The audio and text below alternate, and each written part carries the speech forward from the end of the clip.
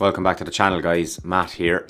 This channel is Stylish Irishman and I'm a stylish Irishman, so the mother tells me. Welcome back to the channel, guys. I hope you're all keeping well. So in this video I'm going to tell you about my top 3 favourite Creed fragrances. Some of them you might agree with, some of them you might not, so stick around and we'll get into it. Please give the video a like if you haven't already. Love to give this video a goal of 110 likes.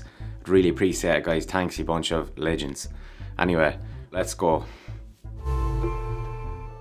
So the 3 fragrances on this list are my opinion, and they're actually my brother's too. We both have very similar taste. Guys, so you're probably going to disagree with one of these. I'd say a lot of people will disagree with it, but I'd like to hear your thoughts down in the comment section.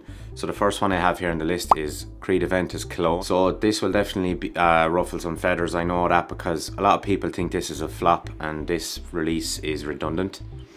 So it's a cologne version of the original Creed Aventus.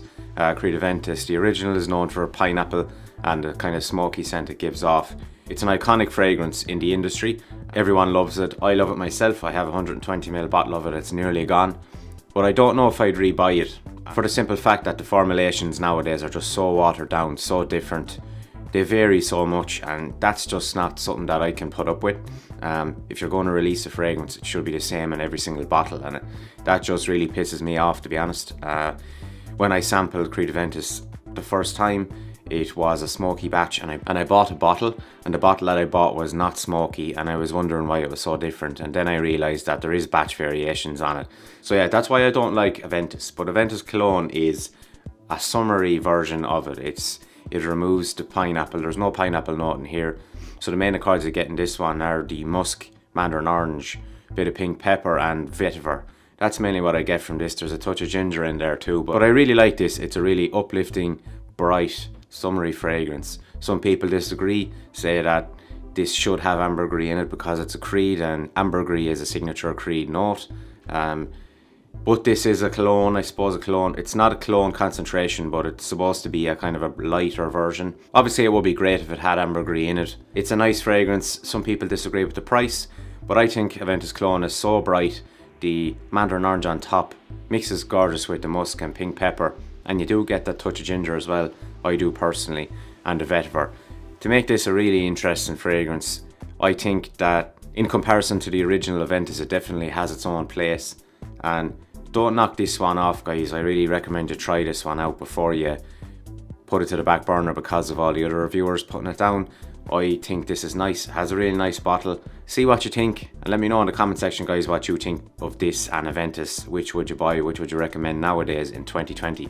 I'd love to know. And let me know what your favourite Creeds are as well, so we'll get into my second one now. So guys, number 2 on the list then here is Creed Royal Oud. One of my favourite Creeds, obviously, it's on this list. So the main accords in Royal Oud are cedar, sandalwood, pink pepper, and there's a touch of oud. There's not really actually much oud in it. Oud is in the name. This can be very off-putting. It doesn't have much of an oud accord at all. It just has a sandalwood and cedar with a touch of oud, I'd say. Very little, but it's very, very masculine. And in my opinion, this is a lovely formal fragrance. So I'd wear this to formal occasions and stuff. But it's so classy, it smells really nice, and there's a bit of creaminess there too. With the sandalwood obviously brings in a bit of creaminess. And on top then it's really peppery. So there is that pepper on it, and I love that peppery scent. And if you watch my channel, you know that peppery fragrances I do really like. It's not in too many fragrances now, but it really adds a lovely touch to a fragrance, and I think this is gorgeous. Perfect for formal occasions. You could also wear it to work or meetings and stuff if you liked. If you have the money to buy and wear this. Can be a bit strong though for some people. I definitely recommend trying this out, guys. Royal Oud really lives up to the name, made for royalty, and sure, that's what I am. Anyway, Royal Oud by Creed, guys. Highly recommend this one. One of my favourite Creeds. Love the scent of it.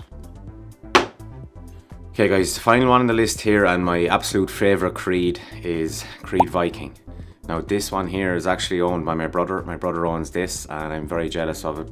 I really love this one. So this actually has pink pepper in there too. So the main accord in this is pink pepper according to Fragrantica. So guys, and also in here along with the pink pepper you get spicy mint, rose and bergamot. And the rose really does come off on this. It's not a feminine rose at all. I know lots of men don't like even thinking about fragrance with rose in it, and it completely turns them off. And I agree, like Portrait of a Lady and all these different fragrances that are for men apparently, but have rose. Rose is in this, but it's blended perfectly. This is, you know, the name on this really is perfect, Viking. It kind of reminds you of maybe what you'd think Ragnar Lothbrok from Vikings would smell like. It really is a perfect name for this fragrance. It's very masculine, obviously, and has somewhat of a vintage kind of classic feel to it. That's why a lot of people wouldn't like it. Some people would say that it's for an elderly gentleman, like in his 40s, 50s, 60s. But I don't think so. I love this. My brother is younger than me. He's 26, and he bought this, and look at the dint in it. He only has it a few weeks. It's really, really nice, guys. It's expensive. Again, Creeds are expensive, but in my opinion, this one here is the best Creed out there at the moment. And let me know what you think of Viking, guys. Do you like it? Would you pay the money for it? There are some clones of it, obviously, but I'm a sucker for the original, as you might know from following my channel. So guys, Creed Viking, highly, highly recommend this. This is lovely for formal occasions. Also can be worn casually and to work and stuff. Yeah, I've really taken a shine to this, and I hope to have my own bottle very soon. So that's Creed Viking number 3. Thanks for watching, guys. If you haven't already, please give the video a like and subscribe to the channel if you're new. Join the SI fam, the best fragrance family on YouTube. Take a handy, guys. God bless.